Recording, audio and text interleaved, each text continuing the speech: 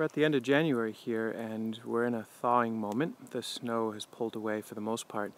And so I'm back out here in the orchard clearing area, finally making an update video after a little bit of a lull, at least in filming. I've been pretty active in this area, but we're at a point here, it's a threshold where now all of the major tree felling is done, most of the cleaning has been done, and I wanted to go over it at this current point, show you what's been going on, and then talk about what the next steps are. So stick around.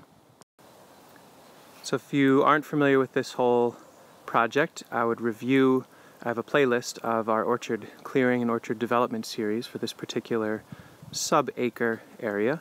So I won't go into the whole background here, I'll just continue forward. And you can see for the most part, the overstory in this area is dramatically open. In fact, the only canopy element you see there is a white pine, which I have a real affinity for, so I'm definitely leaving them, or leaving that one. And there was a spruce here that my folks really liked off in the distance, so that one remains. That's to the east and south. And a little bit challenging, but I'm happy to take on the challenge. This big old grandma black walnut remains. And for now, her daughter is here right in front of me, and we'll decide on that one a little later.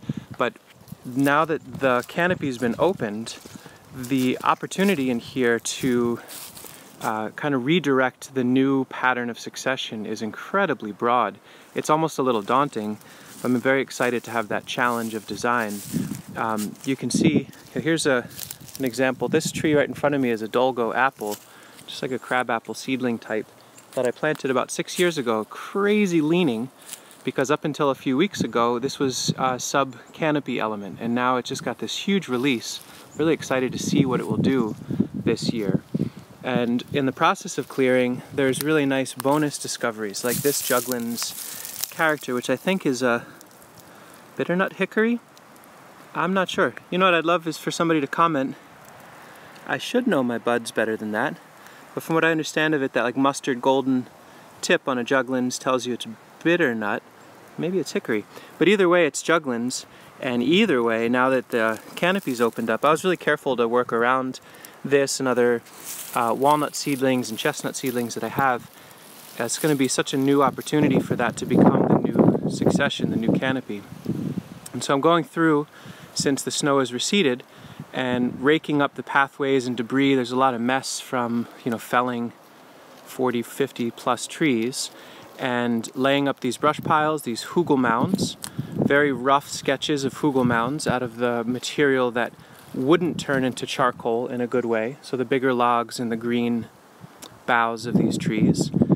And you can see that the brush wall, the living wall to the southern end of the property line here, is now massive.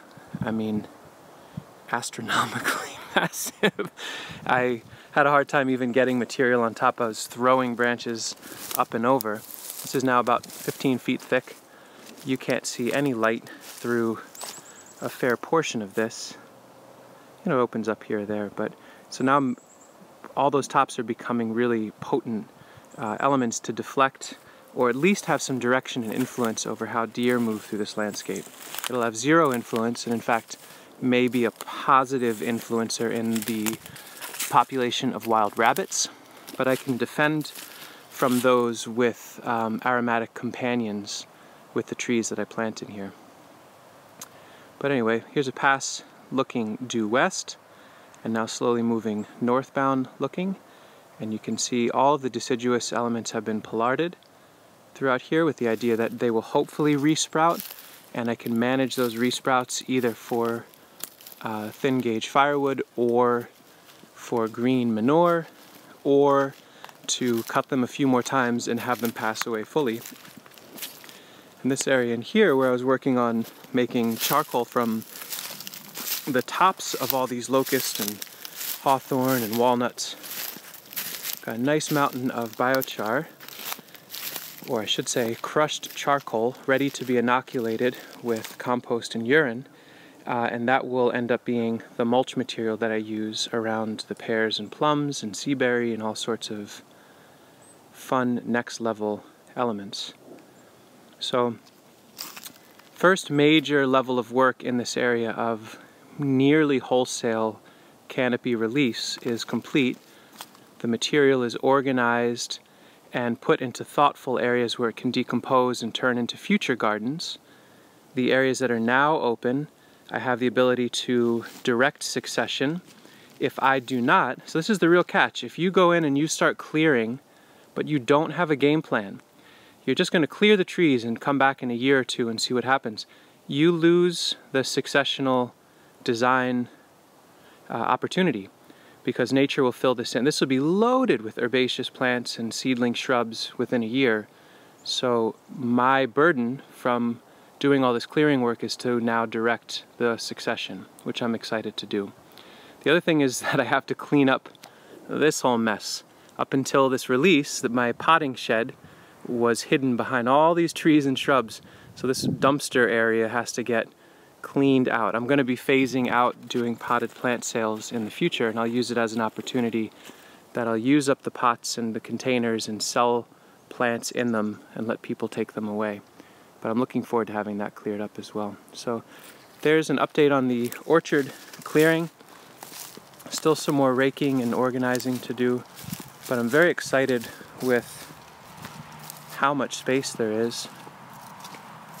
And again, as I look eastward, and then basically if I take the camera and follow the general arc of sun through the southern sky, let's say that's a late spring, early summer arc. Little shade from that pine, little shade from this one. But overall, that's a dramatically increased amount of light available. And lots and lots of opportunity for a new direction in succession, of which I'm glad to take on the burden of making sure I design as thoughtfully as I can. And of course, I'll document that and share with folks as I go. So thanks for watching, and we'll see you soon. Maybe I won't end on that pile of junk. There we go. Take care.